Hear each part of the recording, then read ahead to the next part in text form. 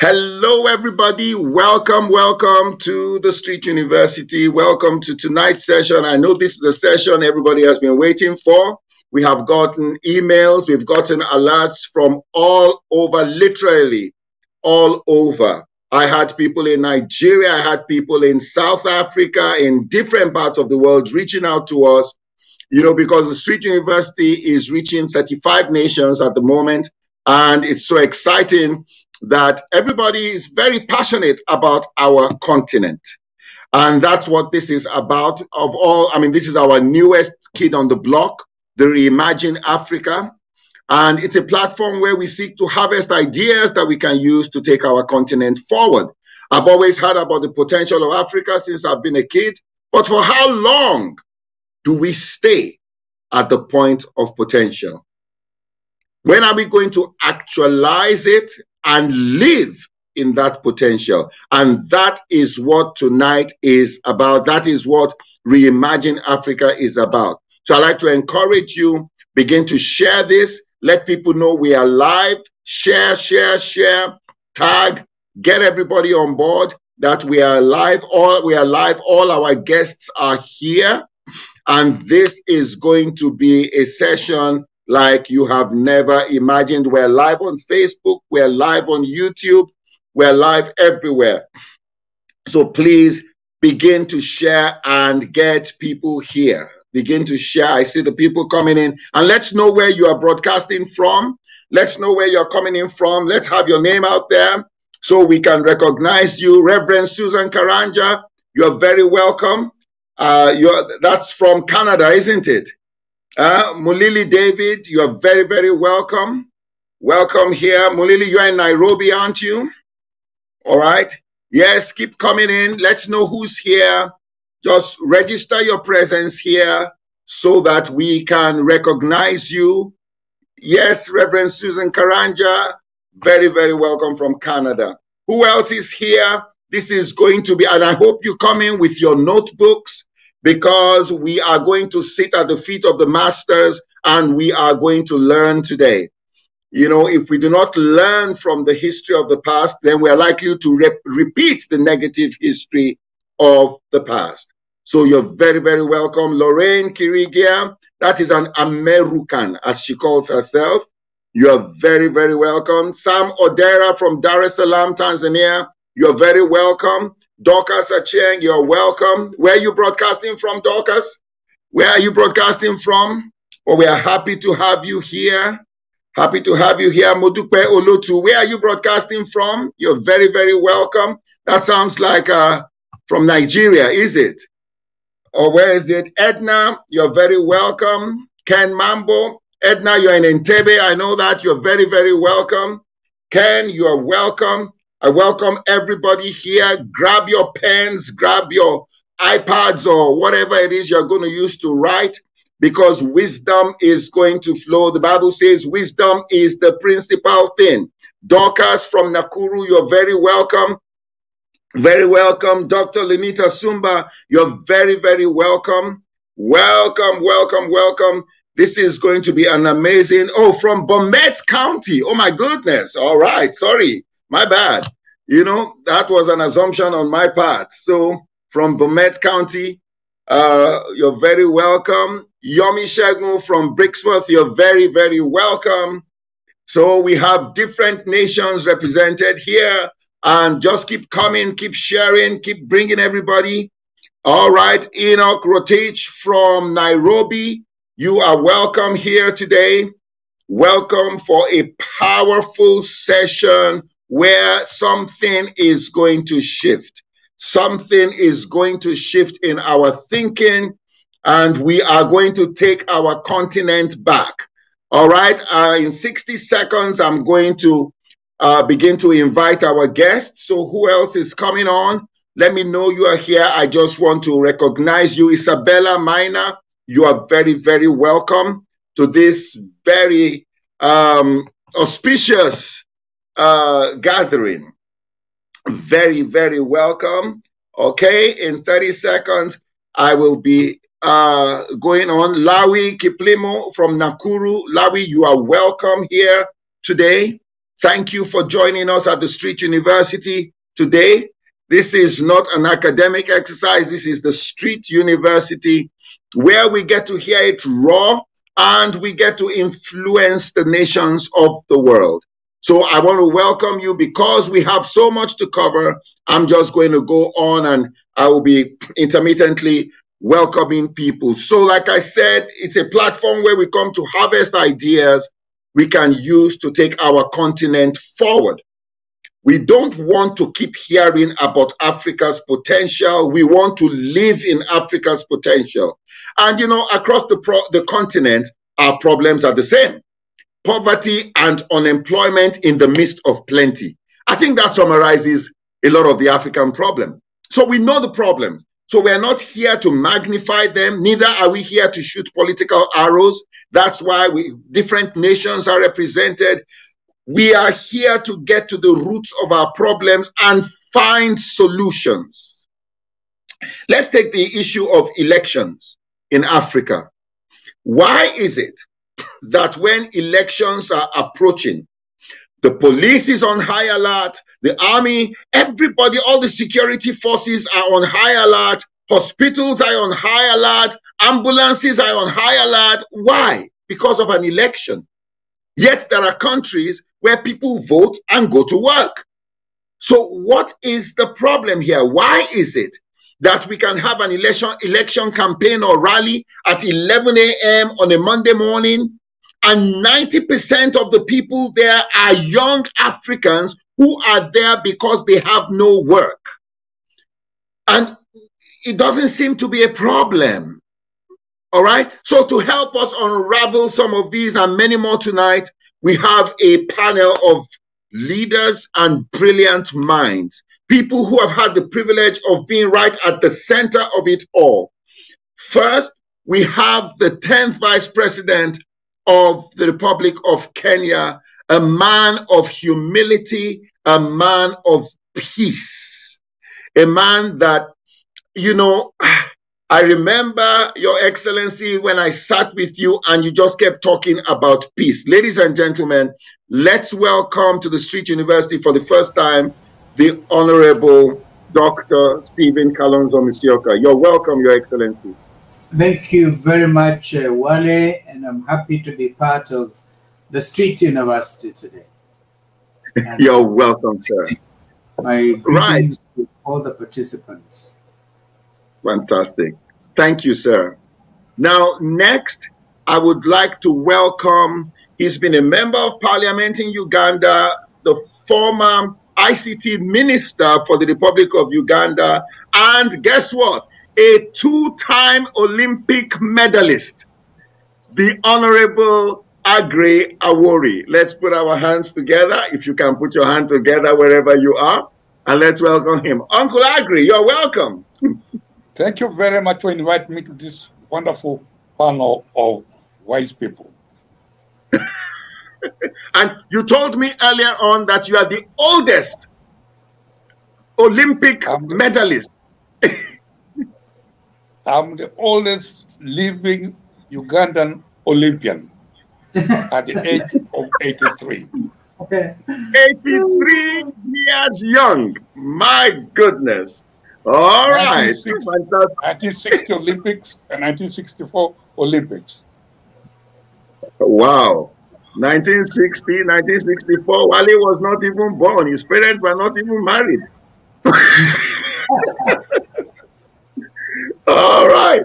So you're very welcome, Honorable Aggrey Awori. And then definitely last but not the least, I would like, oh, people are excited. They are clapping for you, Honorable Awori. They are clapping there on the platform at the oldest living Ugandan Olympian at 83. That is major. Welcome, sir.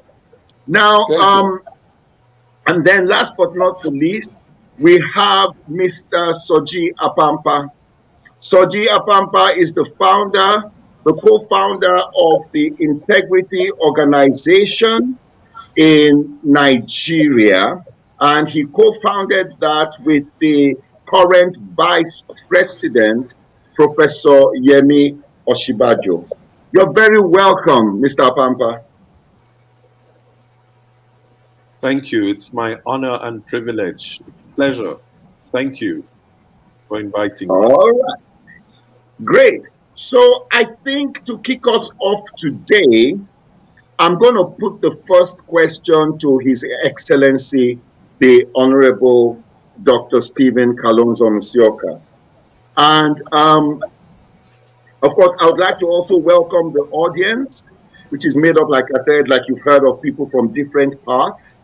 And a number of you sent in your questions, which we are going to, as time permits, we will address quite a number of these. And as you know, our culture at the Street University, our culture, those of you who have been here, you know the culture of the Street University. We keep it civil. All right? Let's be courteous. These are the guidelines for engagement. Let's be courteous. Let's refrain from any form of insensitive or abusive language. The fact that we do not agree does not mean we should attack.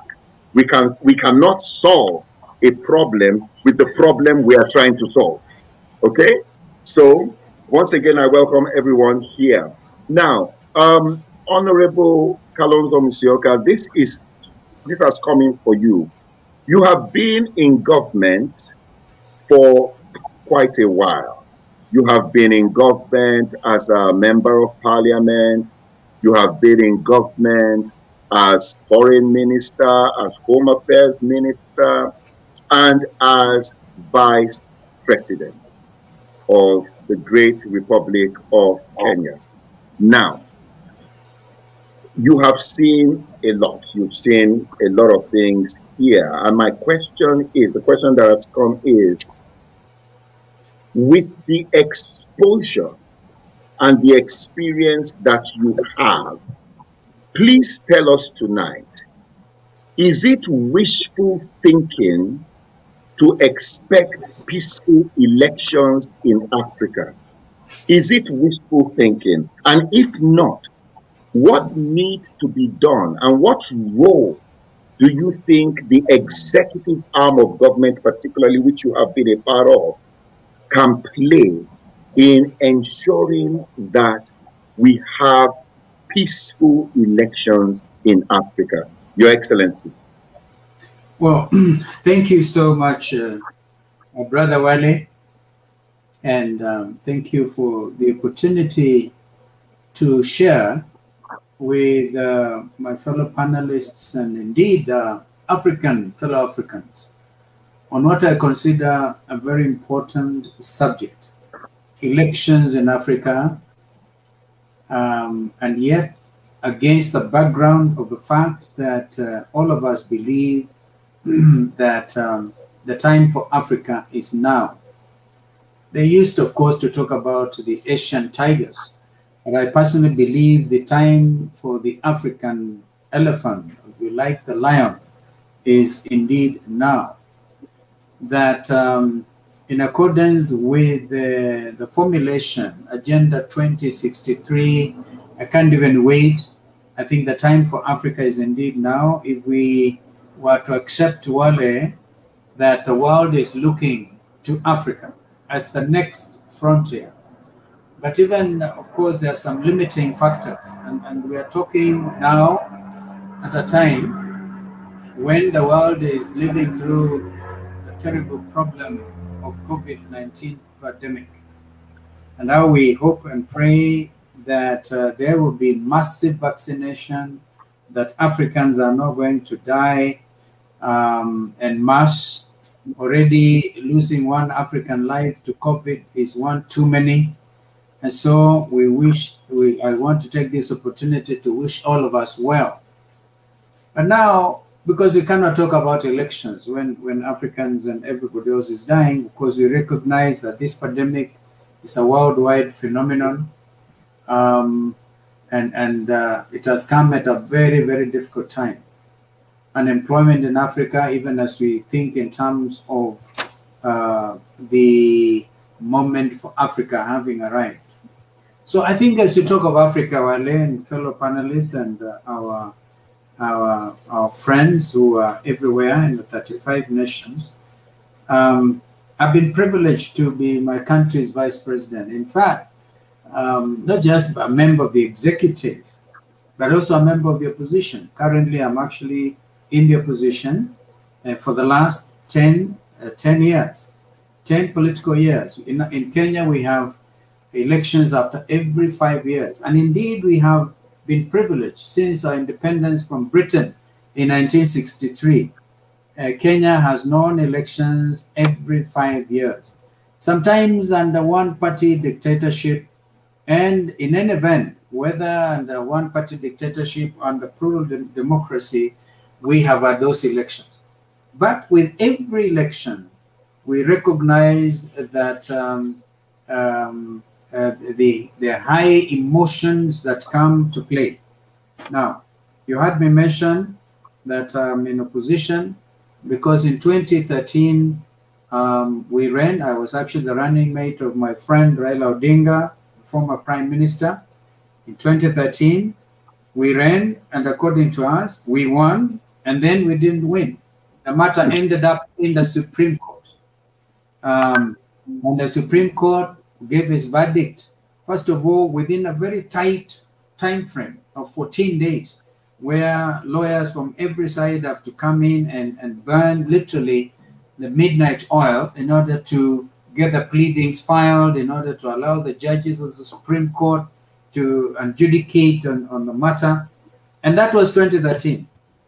And I told my friend Raila that although the verdict of the Supreme Court is that we lost this election, we do not necessarily agree, but we must abide by the outcome. First of all, Wale, I'm a stickler for independence of the judiciary. And I think Africa must seriously take into account the need to separate the three arms of government. The legislature, which of course has a primary responsibility of doing necessary legislation, the executive, which implements those aspects of legislation that are already in place, and an independent judiciary. The judiciary, Wale, should be strictly independent. And this is where part of the problem is. So I told my friend Raila, we may not agree, but we must abide. By the way, as I speak to you, I'm also senior counsel, the equivalent of Queen's Counsel in the UK, and therefore you can imagine why I feel so strongly about the independence of the judiciary. In 2017, another election cycle, we ran, we think we won, and or at least we thought we won. The matter ended up again in the Supreme Court. And this time the Supreme Court made a very historic decision. I think the first in Africa, where a sitting president had his election overturned by the Supreme Court. And this was because of the independence of the judiciary. And so when this happened, I think the world took note. Excuse me. Oh, I don't know. My friend here is trying to give me some notes. I'm just giving Wale this background before I answer your question, because then that puts places on focus, yours truly, with regard to the experience we have had in Kenya, and of course within the East African region. And so it is possible to answer that question. It is possible to hope to have peaceful elections. And indeed, all of us should work in that direction. I must remind us that when we talk of Africa, we have the continental body, the African Union. Indeed, at my time as Foreign Affairs in 1993, when I first served as my country's Minister for Foreign Affairs, we used to have the Organization of African Unity. And following the Constitutive Act of the African Union, we changed that from African Organization of African Unity to the African Union Commission.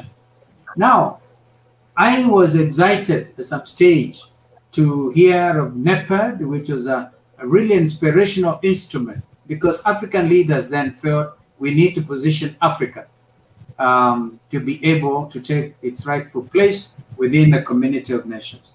And one of the key pillars of NEPAD has been the African peer review mechanism. Now, under its terms, one of the main four, I think there are four pillars, but the main pillar is democracy and political governance.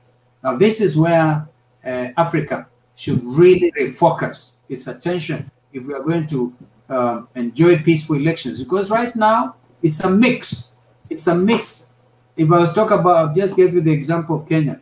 We are preparing for the next round of political contest by August next year. It will be another election year in Kenya. And we know that in 2007, we had elections. And the result of those elections were that we had some of our leaders being brought before the International Court of the International Criminal Court to answer charges against humanity, the worst form of charges. So we learned from 2007, and that is why we ended up at the time as Kenya, because we had to have leaders in the region took serious note of what had happened, and everybody said, no, we must surround Kenya with all manner of advice. And I can tell you that the bloodletting stopped. But then we learned our lesson. So in 2013, as I said, we had elections, peaceful but disputed. In 2017, we had peaceful elections, again disputed. So going forward, it is possible, Wale, to have peaceful elections.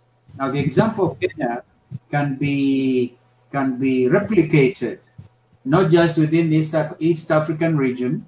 I'm happy to see my big brother, Awori, who is Kenyan of Ugandan origin, and I'm quite sure you're different because there are borders in East Africa which should never have been there.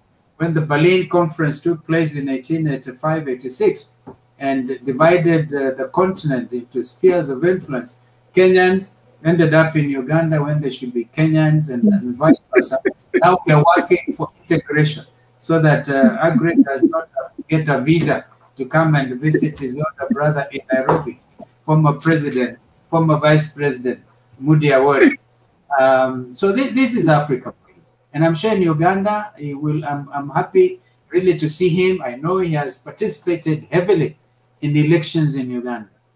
And Ugandans, I think, have a lot to share with us. But I can tell you from the perspective of Kenya, yes, it is possible to have peaceful elections. In Tanzania, and of course our hearts go out to our brothers and sisters in Tanzania because we lost our brother, President Magufuli. Himself serving a second term, Tanzanians, unlike Kenyans, have had peaceful elections all through, thanks to the strong foundation by Mwalimu Julius Nyerere, the icon of African politics, who taught Tanzanians to detribalize their country. And I know you're going to have to ask questions about tribalism. The tribal equation in Kenya, in East Africa, in Africa, is a big issue. But Mwalimu Nyerere was able to overcome, and Tanzanians overcame. And because of it, they have known nothing but peaceful elections. They may, of course, be disputed, as in the cases we all know, from the point of view of CCM, whether or not they win elections in Zanzibar or in mainland Tanzania.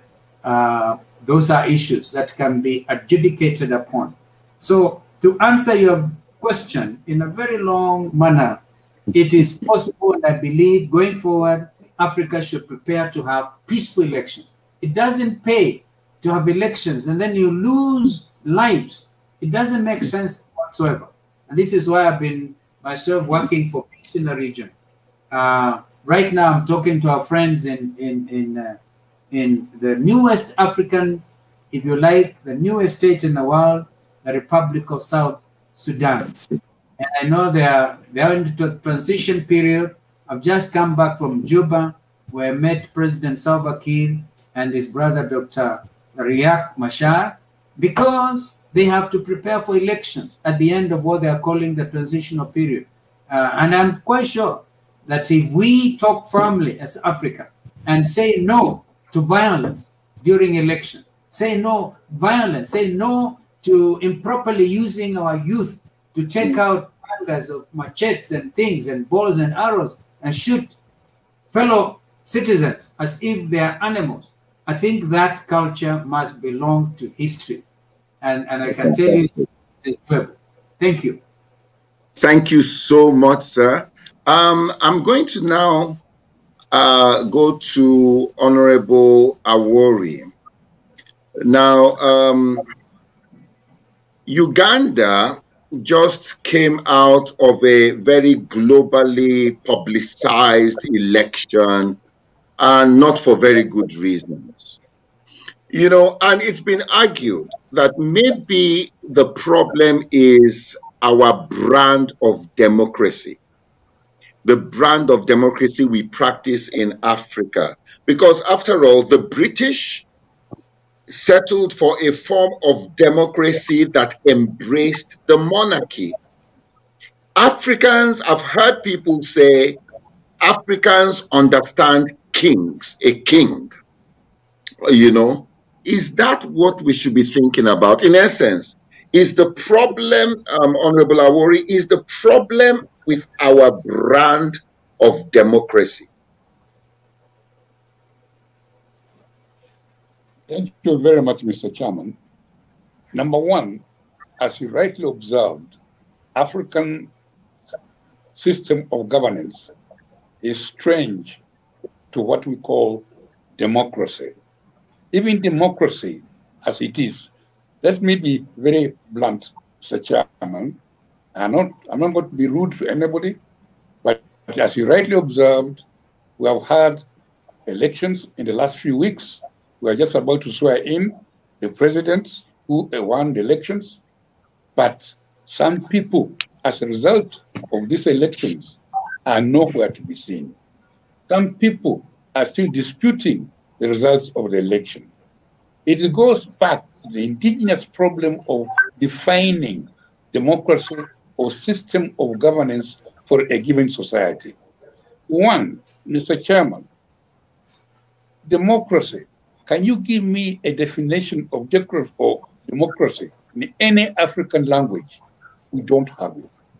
At least in Uganda, as I know, there is no word, indigenous word, for the word democracy.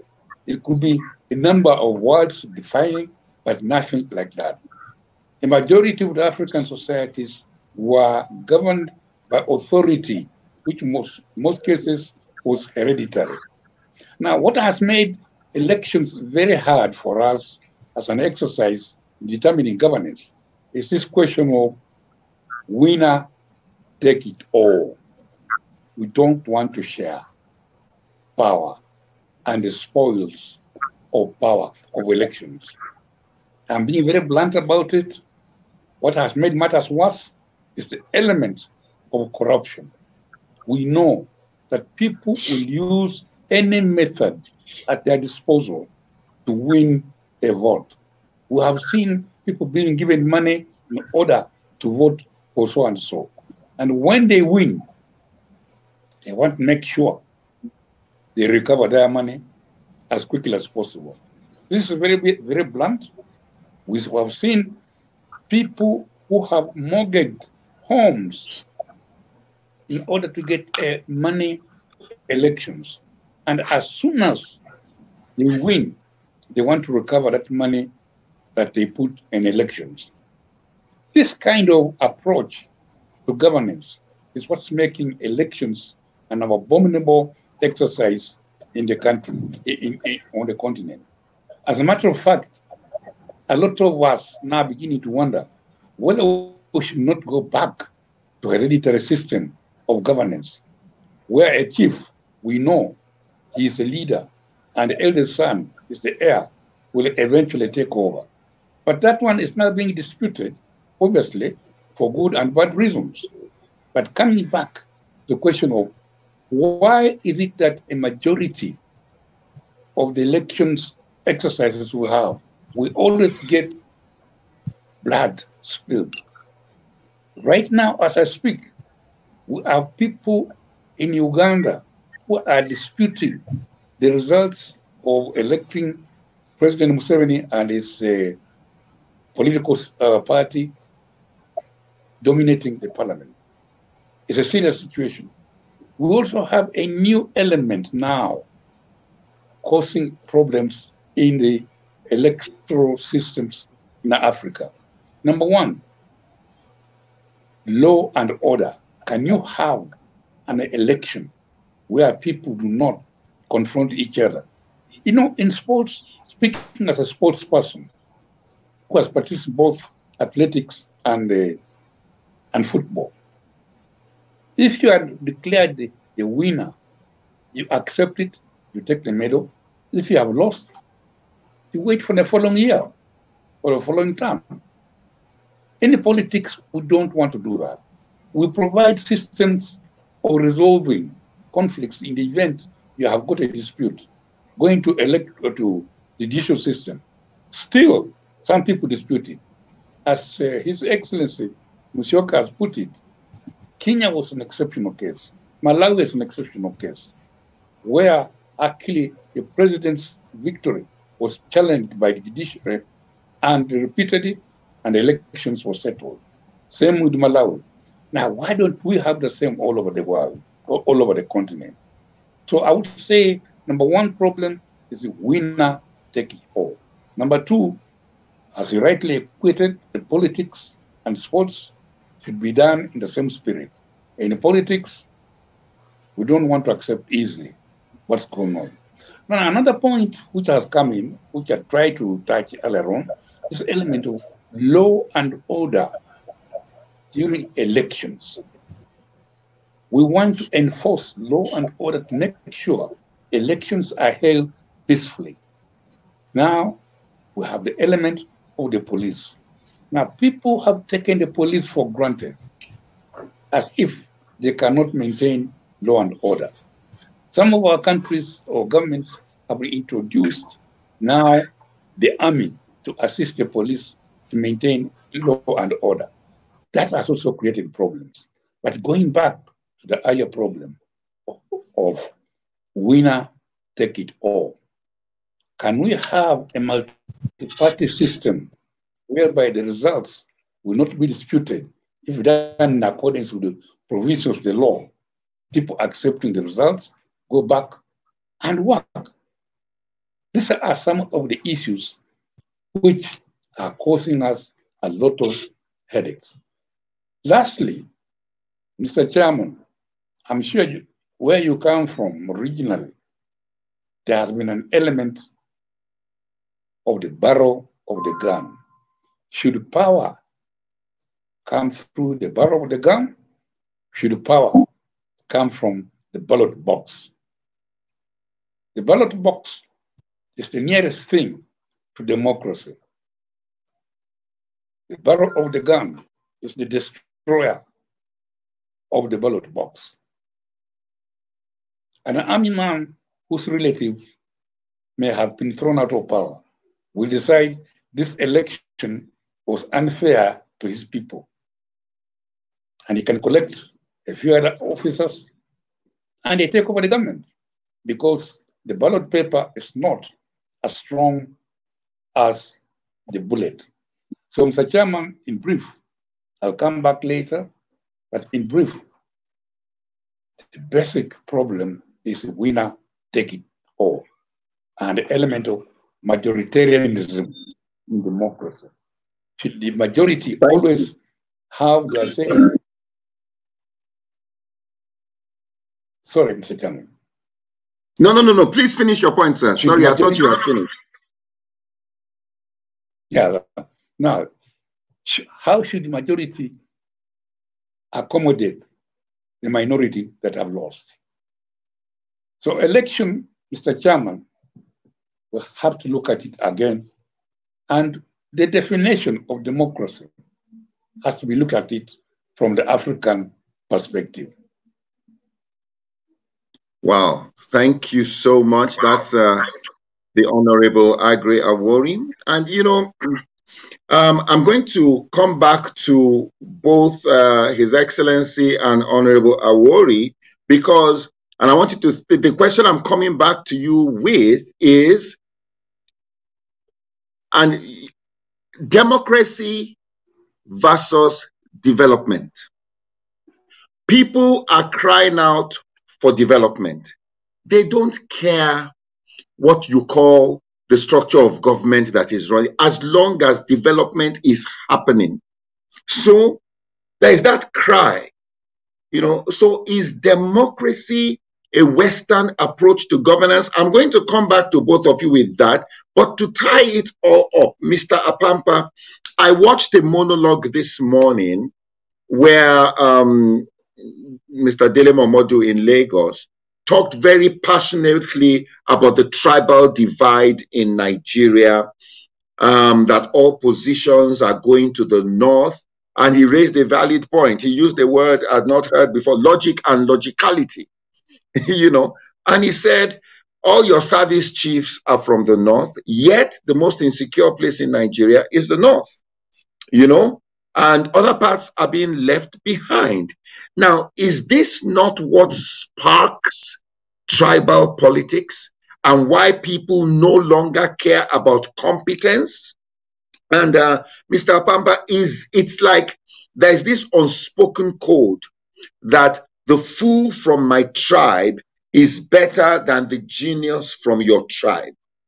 Now, with this kind of behavior, what is happening in Nigeria and the president's attitude towards this, can the tribal card, because His Excellency mentioned it earlier on, can the tribal card ever stop being an issue in our politics? Mr. Apampa.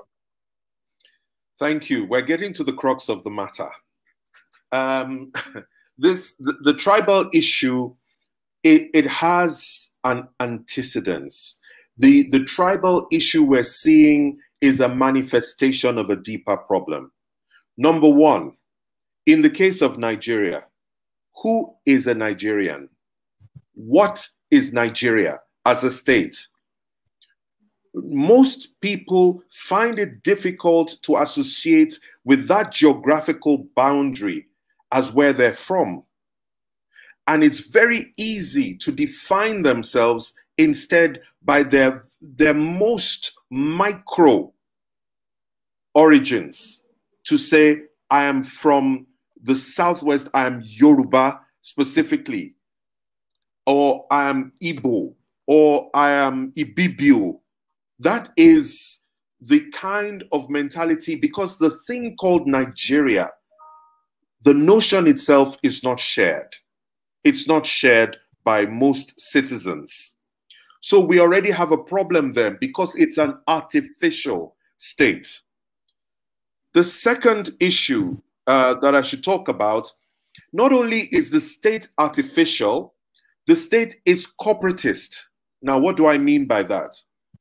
The ideology of the state is not about, oh, let the markets and the private sector, let's leave it open to the markets to drive change in our society, whether for good or ill. That's not our ideology.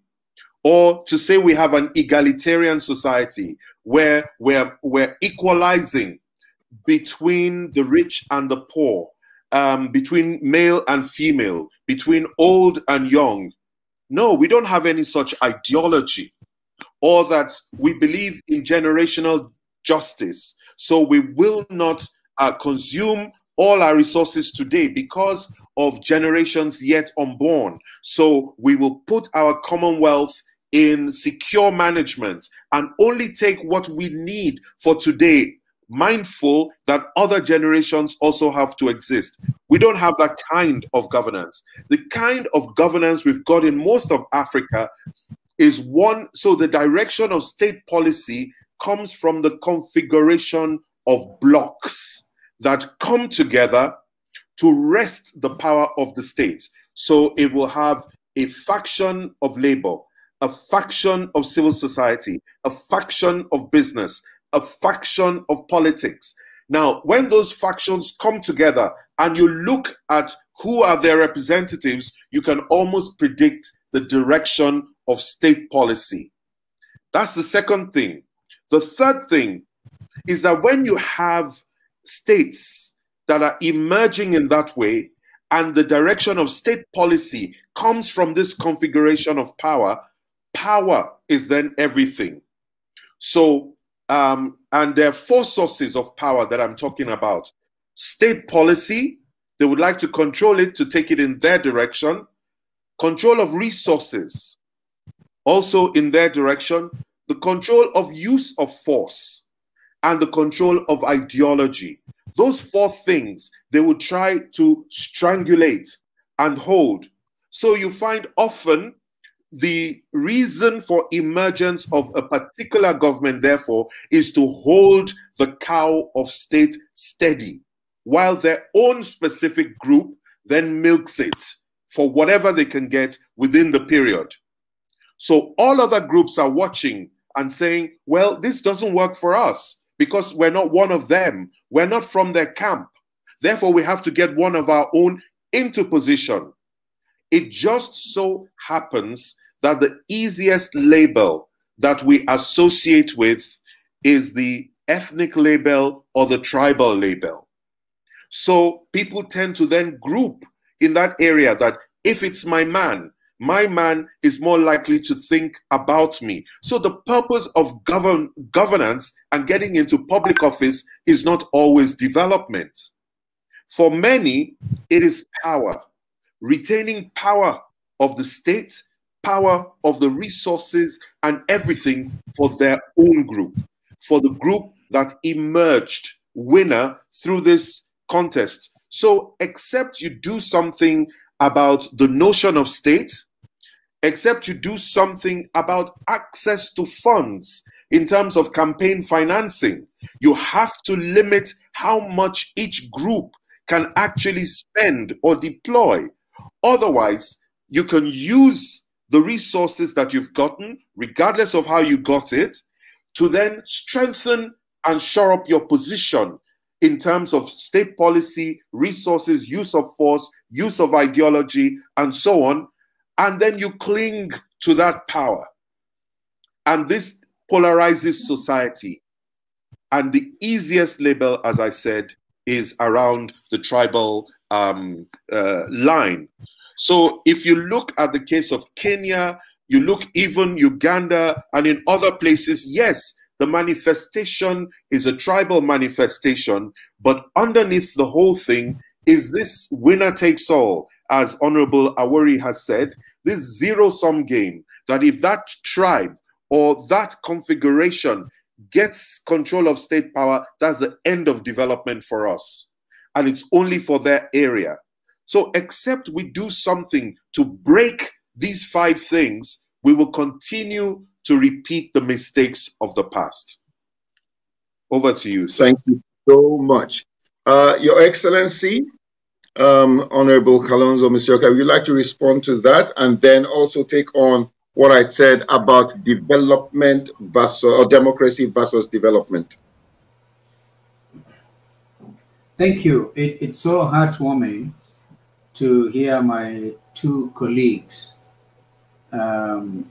try to identify the root causes of problems relating to African type of democracy. As we heard from Honorable Agri Awori, yes, indeed, perhaps a definition of what democracy is a subject that perhaps needs to be gone into. And you know, again, giving the example of my country, in 1965, Kenyans decided through some legislative approach to enact a sessional paper, which famously became known as Sessional Paper Number 1 of 1965, the title of which was African Development and its application to African democracy and its application to development in Africa. Some of our best minds that time, the gentleman who later became president of Kenya, Mwai Kibaki, and the Minister for Economic Planning that time, the late Tom Joseph Mboya, were the chief proponents at a time when Africa was torn between loyalty to the West or loyalty to the East. the time when Africa was the playing field for the superpowers during the Cold War era. And so out of all that, I think we have to redefine our approach to democracy, as Honorable Agri Awaria said. And you know, again, our brother Soji Pampa has come up very clearly on these issues, on economic power. The reason people fight each other, wrestle each other to the ground, never mind the cost of that wrestling. If it is bloodletting, for example, which has been unfortunately the result. And then when things don't work out, you resort then to using the barrel of a gun.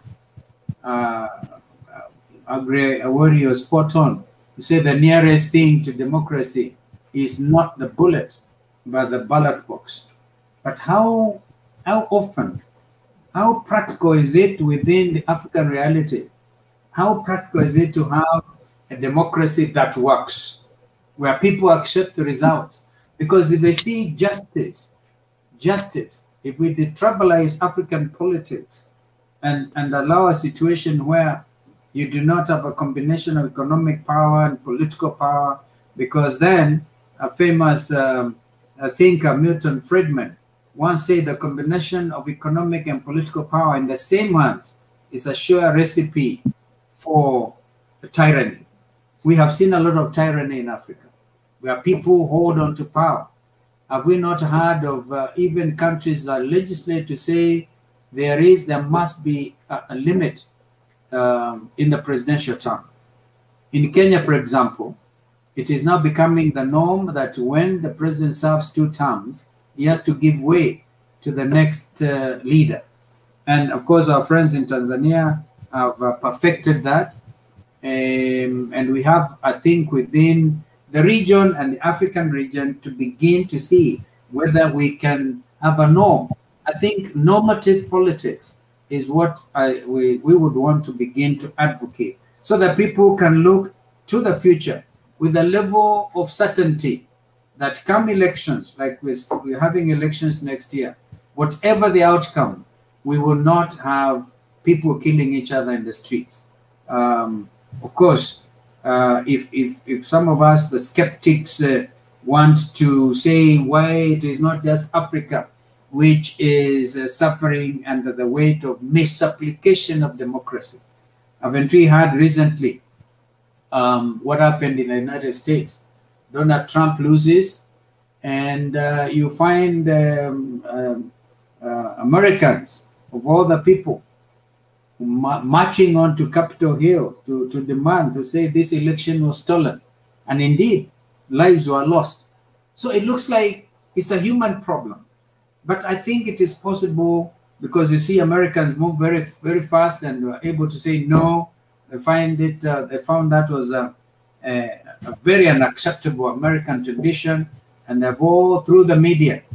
And again, here I want to urge that Africa accepts that one of the main problems we have is intolerance, even to media. We must accept probity. African leaders have to really begin to relax through these difficult situations and allow media to be truly free, because a free media, including social media, will be able to point out excesses that happen around us.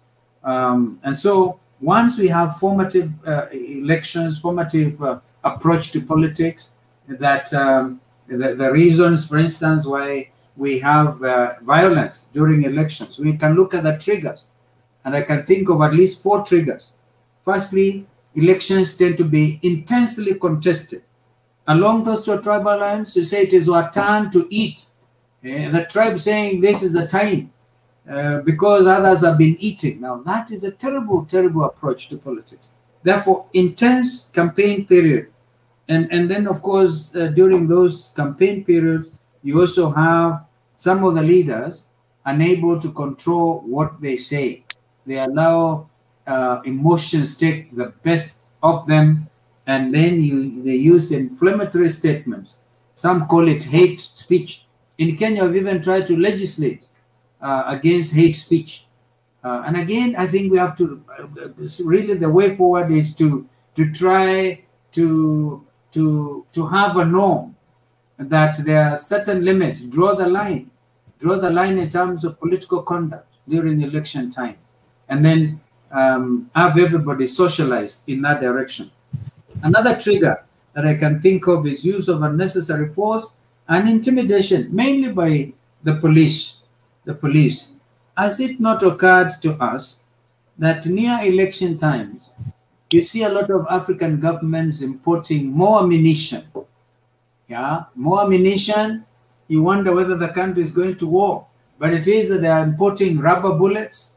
They have even heavy equipment that is able to pour poisonous kind of substance on people who are presumed to be demonstrating, because the assumption is somebody will not accept the results, and therefore the need to bring them under control.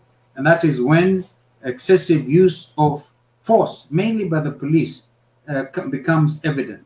Therefore, if African governments begin to say, rather than misuse resources by importing rubber bullets, by importing more in terms of even military wear to control your own population, you use that to address the problem of youth unemployment, because it is the youth who normally get misused during political seasons. And the fourth issue I see is censorship of the media during the coverage of elections.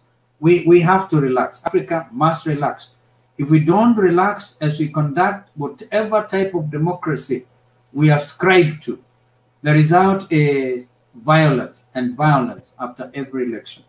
Therefore, I feel, Mr. Chairman, that this subject is so wide. It is possible. And I started by saying I have a lot of confidence in the future of Africa. You know, we have the youth badge. The youth badge. When the rest of the world, like in Europe, populations in Europe are aging. And you find that they even sometimes want to revise the retirement age to 70 or thereabouts. In Kenya, for example, we are dealing with a very young population. Over 70% of Kenyans today are aged below 30 years. Now, what does that tell us? The youth badge. If we properly cater and make it possible for African youth to get job opportunities and not to be able to wait around every afternoon, you find the youth, because they're jobless, they're hanging up about shopping areas in the rural areas. And indeed, some of them then begin to think negative and take the law into their hands and commit crimes. And because of unemployment, the need to bring food on the table. I think that there's a lot that needs to be done. If we cultivate this youth badge, where 70% of Africa is aged below 40, and we realize that we can motivate these young people by bringing in actual development, and that's a major issue. I started by talking about NEPAD, for example, the new partnership for African development. It appears to me that those days when President Thabo Mbeki, President Obasanjo, and others, when they thought of wanting to give a fresh impetus to African development through NEPAD, that was the time when I think everybody was thinking correctly. These days, you hardly ever hear of NEPAD. You hardly hear of African Renaissance because individual countries are very busy trying to sort their internal problems. The other point I want to say, Wale, and allow other friends to talk, is the need to embrace multilateralism. When Brexit happened, I don't know how many of us will have realized that the world was, Europe, for example, was becoming more nationalistic. And that is why the British were able to think of Brexit, and a very controversial matter, and Brexit was carried through. In America, we would hear of Make America Great Again, America First, and therefore the role of the United Nations organization, for example, was undermined. the role of regional building blocks, because in 1991, Africa got together, I think, in Abuja, and under the Abuja Treaty, Africans decided to have building blocks towards African unity. Because if we achieve political understanding and continental political appreciation the need that we are Africa, I think we'll have made a tremendous achievement. Unfortunately, even what were things like ECOWAS, SADC, East African Community, seen as a regional economic blocks that would then be used to build the African economy as one. Per chance, when brother leader, the late Muammar Gaddafi, thought of even having a single army for Africa. Of course, was seen to be a visionary leader, but very controversial, and they had to be knocked off. So we think that there's time for thinking, and I thank you, Wale, for having the Street University, so that Africans can think and get, as you say, get our continent back. But before we get our continent back, individual countries must first of all also take control of their own destiny, be able to deal with the problem of the youth, and so that they are not misused during political seasons to kill each other and to harm the aspirations of a whole nation. I have spoken a lot, but I hope I make sense. Fantastic. You know, thank you so much. Honorable Agri Awori, I want to ask you this. This has come in. Who are the African leaders accountable to? Is the African Union strong enough? Or because you see, when there is no accountability system, when there is no fear of anybody, then you behave anyhow. So who exactly? And when African leaders are caught wanting and it has to go to the International Criminal Court, isn't that an indictment against us as a people that we cannot solve our own problems? Honorable Awori. Number one, Mr. Chairman, I'd like to disagree with you on the element of ICC, International Criminal Court, where some of our leaders who may have failed in the governance of their countries are subjected to alien judgment. I, for one, I don't see why any African leader should be referred to a European system of judicial system to determine why he did ABCD. So for once, blatantly, I'll simply say ICC is irrelevant in Africa. And I agree with you, sir. I agree with you, and that's the point I'm making, that have we resorted to ICC because we have not built our own systems? Is that the punishment for not building our own? If need be, let's make our own ICC. But as it is now, for us to succumb to ICC, first and foremost, ICC is the son or the result of the Rome Treaty. Why should we subscribe to that kind of system? Look at America. They have refused. Even the other day. Yes, the US has nothing to do with the ICC. And they have committed all kinds of atrocities in Vietnam, in the Middle East. Yes. Has anybody ever referred them to an international judicial system? No. So coming back to African system, let us have a system within African AU where we can sort out our internal problems and minimize bloodshed. Thank you. Mr. Chairman, yes, sir. There was one point I wanted to bring out, which His Excellency Musyoka brought up, and you mentioned it, the role of development in democracy.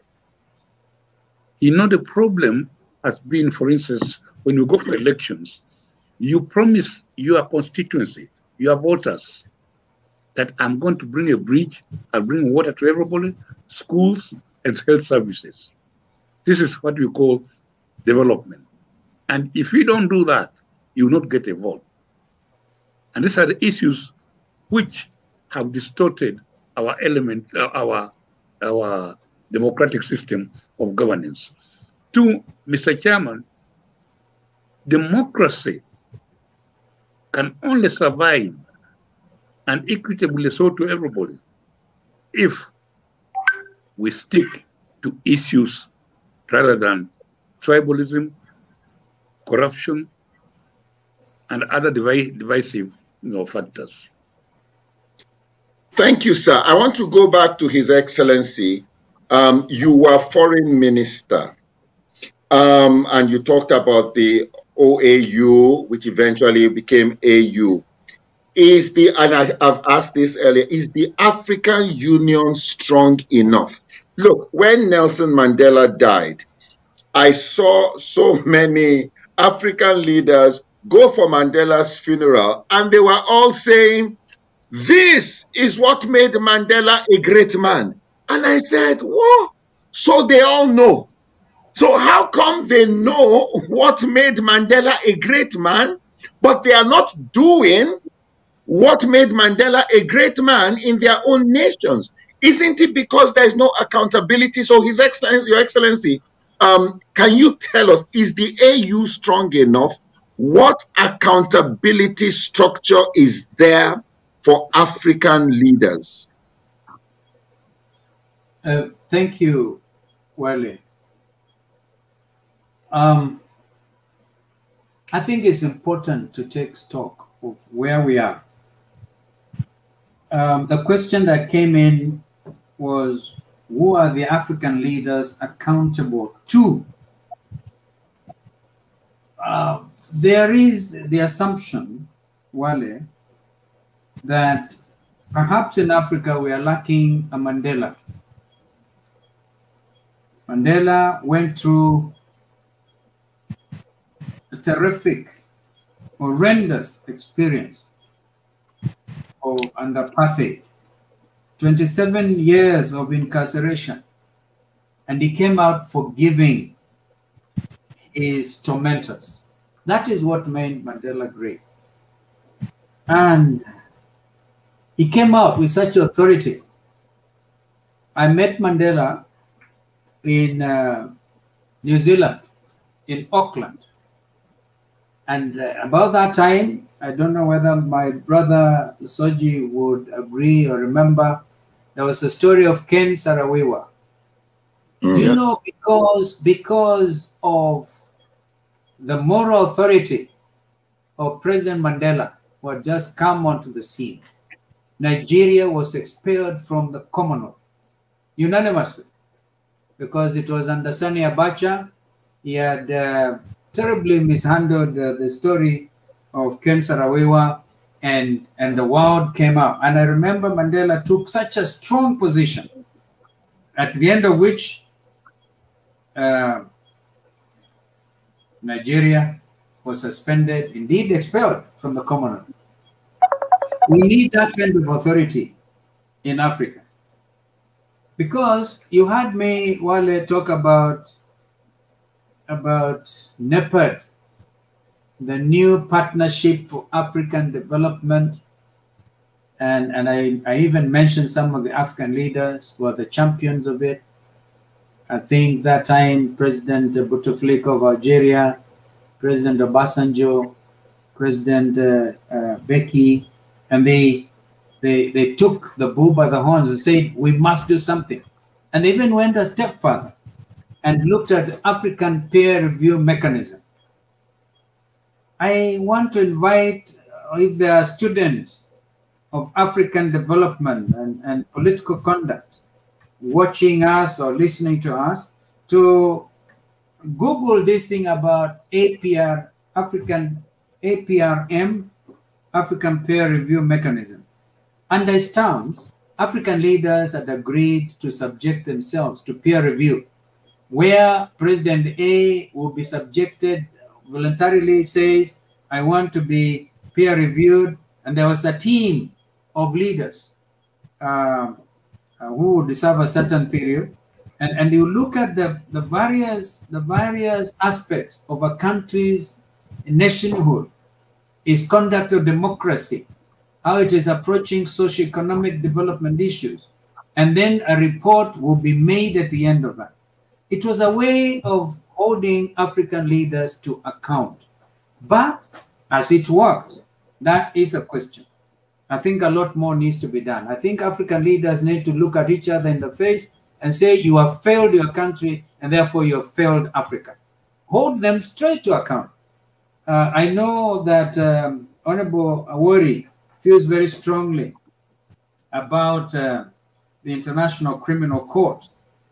And I want to tell him, we had a very serious debate in Kenya, where even one time Kenyan Parliament voted to withdraw Kenya's membership to the ICC, at the end of which nobody moved ahead. Because again, if you leave it hanging that African leaders are not subject to anybody other than themselves, then that becomes a breeding ground for terror and tyranny and misrule. I think it is time Africa stood up and said no to African leaders who do not conduct themselves in accordance with the laid down principles. I remember the Harare Declaration on now Africa. And indeed, at that time, of course, as countries of the Commonwealth as well, how they would conduct elections, democratic elections. How, for instance, we need to be able as African countries to invite international observers, regional observers. I have had the privilege to observe elections in a number of African countries. Recently, I went to Mozambique and observed elections in Mozambique. I was supposed to have gone to Cote d'Ivoire, but because of COVID, we had to cancel that trip. And I observed elections in the northern part of Nigeria. It is possible to have a uniform standards, of application, and taken together, we look at them as a bundle, minimum standards for democratic conduct, so that even Africans who may not have known democracy as popularly seen in the West will say, yes, this is something we can live with. Otherwise, we have a long way to go. And I want to say, personally, I feel that African leaders meet every so often in Addis Ababa, which is the headquarters of African Union Commission. They meet in other places. For instance, I know that the problem right now in Ethiopia, the northern part of Ethiopia, there is a problem there. I would have liked to see African leaders telling Prime Minister Abiy, himself a Nobel Peace winner, to say it is inconsistent, Mr. Prime Minister, for you to be a Nobel Peace winner and at the same time your country is burning. What are the issues? And to talk loudly. But instead, we only have President Joe Biden sending Senator Coons there. I think African leaders are very good at soothing each other's emotions. I'm sorry to say this, but I think we lack a Mandela in Africa today. So are you that Mandela then? Oh, thank you. Can you be? I wish I could. I wish I could. Because, you had me tell you I'm a member of the opposition. All right? I've been in opposition for the last 10 years. And Kenyans have not even given us the mandate. Of course, we will be looking at this subject as Kenya. Yeah. I therefore think there must be a limit. You know, there's a normal thing within, for instance, the Community of Nations, which used to be referred to as non-aligned movement, or indeed the South-South Commission, which Mwalimu Nyerere believed in. And I think the time has come. If we are going to move our continent forward, we are going to have to be a little bit more aggressive with each other. Where we see country A has breached the norms, the democratic norms, and people in Africa should speak loudly. But the practice is they will send 2 or 3 wise men to go and talk nicely to this president. I think we need whoever, for example, is the chair of the African Union Commission. Right now, as I speak, I think it's President Felix Tshisekedi of the DRC. He should be given a certain amount of authority to be able to say, no, we think there's something happening which is not acceptable. So I think African leaders, again, I repeat, must learn to be a little rough with each other without necessarily aggressing on the principles of non-interference, for example. Non-interference in the affairs of countries. That is a norm, that thou shalt not interfere in the internal affairs of any country. But I think we need to begin to say African countries need to sacrifice a little bit into a common basket. A little bit of your own sovereignty, puts it in basket A. And I think that was the essence of ICC. If we can have, as my brother Agrawari say, an African equivalent of ICC, so that we don't get away with murder. Yes. Yeah, thank you. Fantastic. Thank you very much. Honorable Awori, a question here: what should be done to make the younger generation, to make sure the younger generation are able to participate in politics without the need to rely on godfathers? Why can't a Wale get like minds, go into Nigeria, set up a political party, and have some hope of making progress? But we know that's not the way it works in Africa. I need to be latched on to some big name. What needs to happen to change that, Honorable Awori? The biggest handicap experienced by the younger generation, no matter how lofty ideas they may have, is the question of resources. They don't have the resources to enunciate even their own ideas, good ideas, in their respective home countries, leave alone going beyond the boundaries of their country. Number two, there's an element of the younger generation admiring European, American, and other foreign aspects of life and governance. You know, there's a misleading aspect in our lives to think that book knowledge is more important than indigenous wisdom, which creates a problem between generations. Somebody with a PhD might think is better educated in political science and governance than an old chief in the village at the age of 90 who knows how his country has been governed, balanced things out, and maintained peace and stability. So I would say resource constraints has really held the youth down, not enabled them to move forward. Two, the youth seem to be copying the wrong aspects of we, the elders, in terms of corruption. When I talk about resource constraint, people tend to think you must have a $6-7 account, figure account in the bank to move things. These are some of the things which are creating problems from the youth. So I would really call upon the youth to look at ideas and how to balance things out. And then this gap which is coming up now, the age gap, has to be contained as quickly as possible, because I noticed it became a big factor in the last elections in Uganda, the youth versus the aged. I remember my personal experience. They had introduced a seat in parliament for the elderly, people over 60. And it was really controversial. The youth, especially in parliament, said, we have enough old people in the country. Why don't you step back and mind home and leave us to govern this country? There are too many old people in the leadership of the country. So this is something you have to watch carefully before we share power with the youth. And the youth, if I may put it jokingly, others have said, why don't you people move on, possibly die, and leave us a chance, give us a chance also to manage state affairs? Mr. Pampa, I would like you to also respond to that question. Mr. Pampa, I'd like you to respond to that question on godfatherism.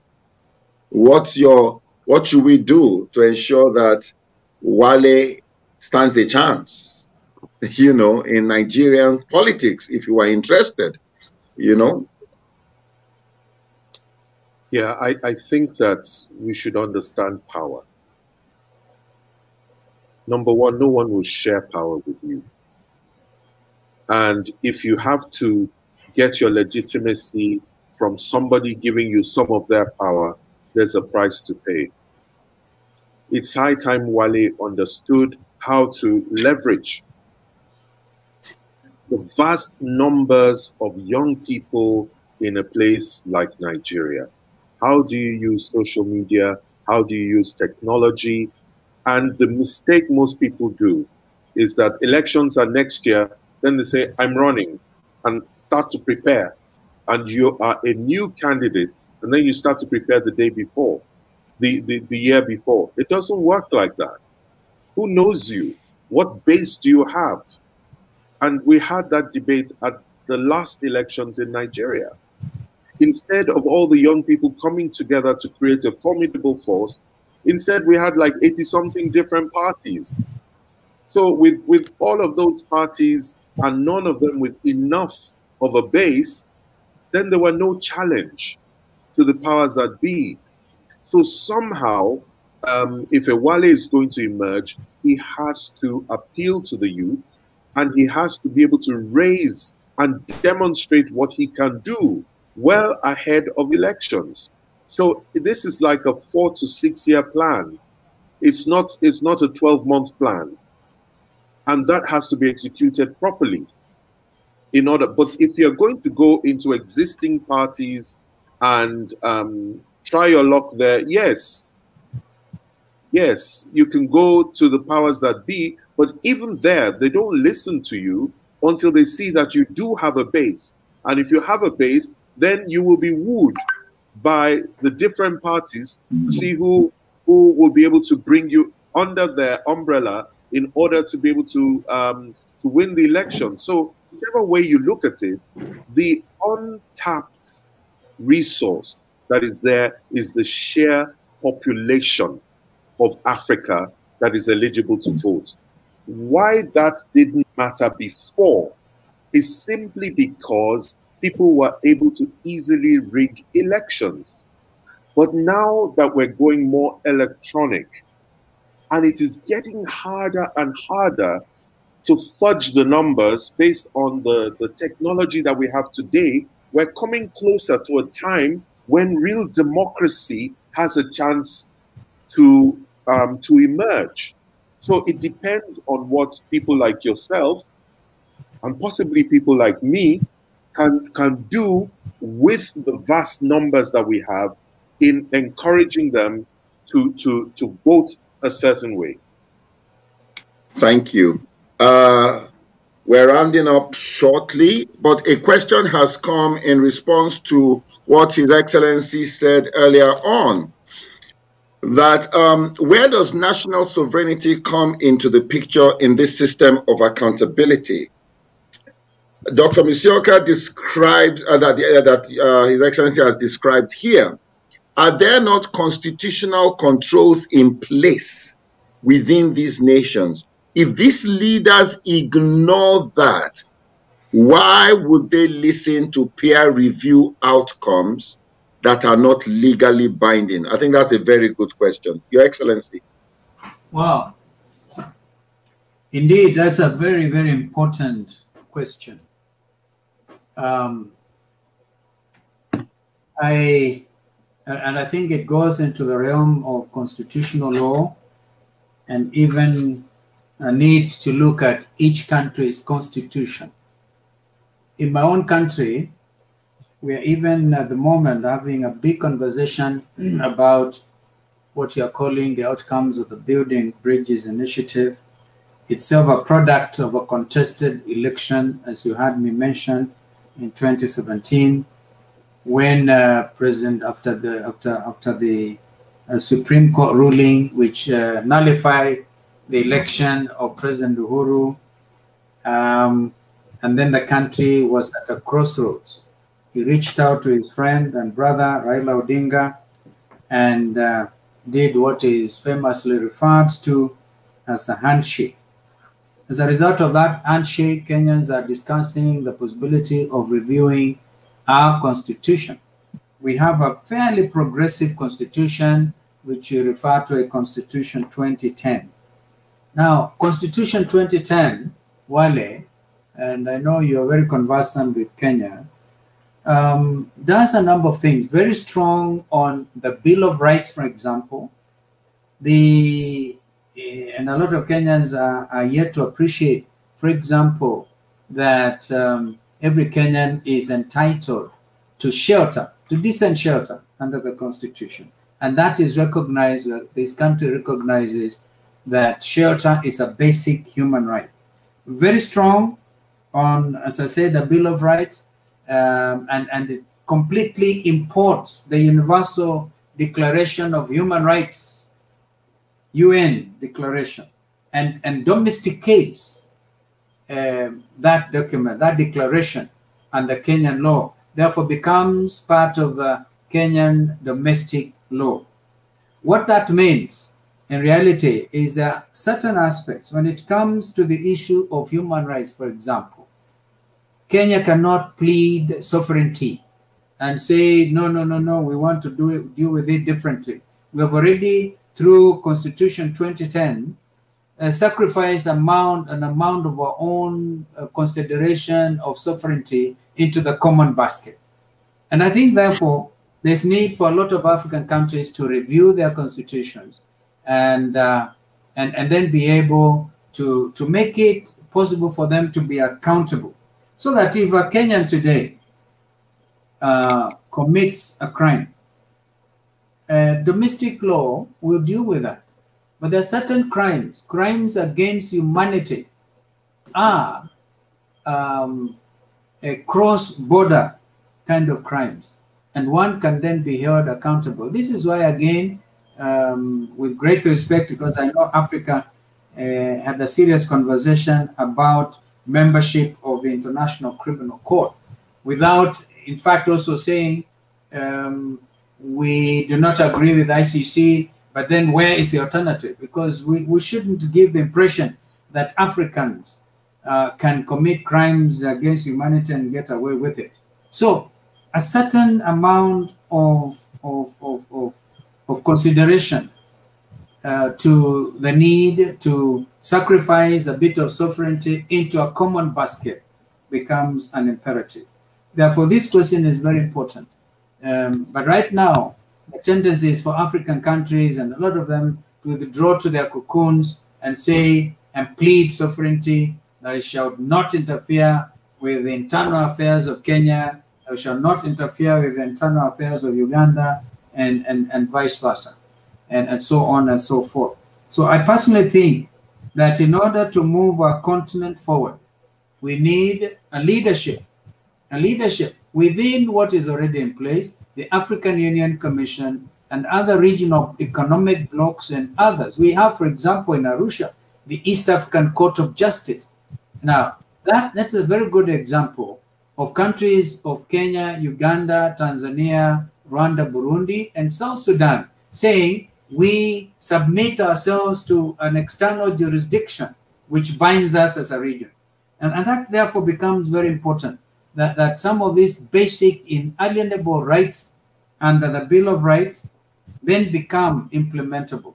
So that is why I can tell you, with all our problems as Kenya, and we have a lot of them, I think it's a very open country. And I want to say fairly democratic because Kenya is open and nobody can take this country backwards. We used to have those days, detention without trial. We used to have all kinds of things, anything short of we were spared. The only time we were spared what was happening elsewhere in Africa, in West Africa, military coup after military coup. But we learned our lessons. And I think that I'm happy to say that Kenya has actually set the example. But we have still a long way to go so that the freedoms can continue to be consolidated. Thank you so very much. I think this has been a very, very robust conversation. And I just like Mr. Pampa, your parting shot. Well, from everything that has been said, there is hope. There's still hope for Africa, and that our young people still have hope, and that things are beginning to change. They should look at the system of governance in their countries. They should look at the sheer numbers that are in their favor, and they should think very carefully before they use that power in order to make sure that they make the change that they're looking for. I think I'll leave it there. All right. Honorable Awori, your parting shot. I would say democracy in Africa should be defined in terms of indigenous values. We should eliminate certain aspects of democracy which, if mishandled, can lead to oppression. I would say democracy should handle majoritarianism, winner take it all, very carefully. And issues should govern us rather than tribal consideration. Thank you. Your Excellency, parting shot. Well, yes, we must keep hope alive as Africa. As I said, the time for Africa has come. What with all the interest we are seeing being shown in Africa by the external actors, other continents, a lot of whom are trying to invest in Africa. But therefore, as we keep hope alive, we must be bold enough to confront the problems that face us. As my brother Awori is saying, the winner takes all idea is not applicable in Kenya. And so let us reform where we have to reform and be bold enough to say if we make mistakes as Africa, we should be able to accept and move on and be able to recognize that the youth are watching. And the youth in Africa today, as I say, cannot be ignored. Thank you very much indeed. Well, ladies and gentlemen, I don't know about you. I was writing notes. I think this is robust conversation. And very importantly, we intend to take this beyond conversation. We have people, rapporteurs, taking note of this and preparing documents that different parties need to get, because I think we have come to a point, like His Excellency said, I am a passionate African. I believe in an African, a greatness of Africa.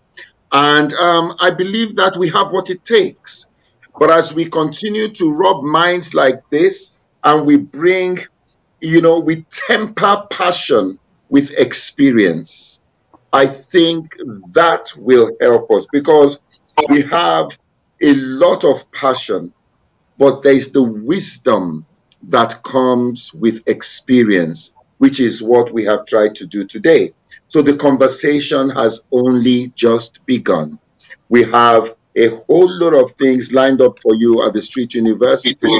We have conversations on the judiciary. We have people from some Supreme Courts in different nations that we have lined up that are going to come and discuss the role of the judiciary, in taking Africa forward. We're going to look at the legislative arm of government. We're going to look at the role of civil society. We are going to look at the role of media. We're going to look at the role of social media. And, particularly, we have a case study that I'll share with Mr. Pampa on SARS. Why did SARS not achieve what it set out to achieve?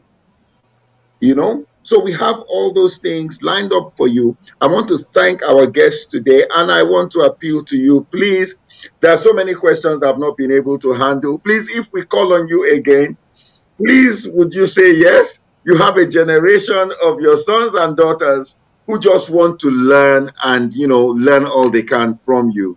So once again, thank you very much. God bless you. And I think I want to end with a verse in the Bible regards to what Mr. Pampa said. And this is my word to young people.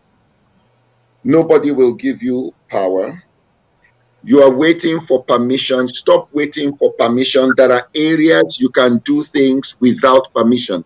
When we went to the slums of Mathare in Kenya to start empowering people, we didn't get permission. We didn't need permission for that.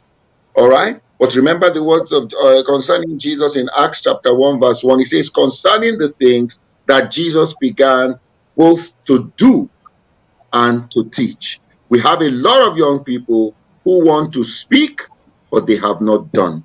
So let our power come from our doing and not just from our speaking.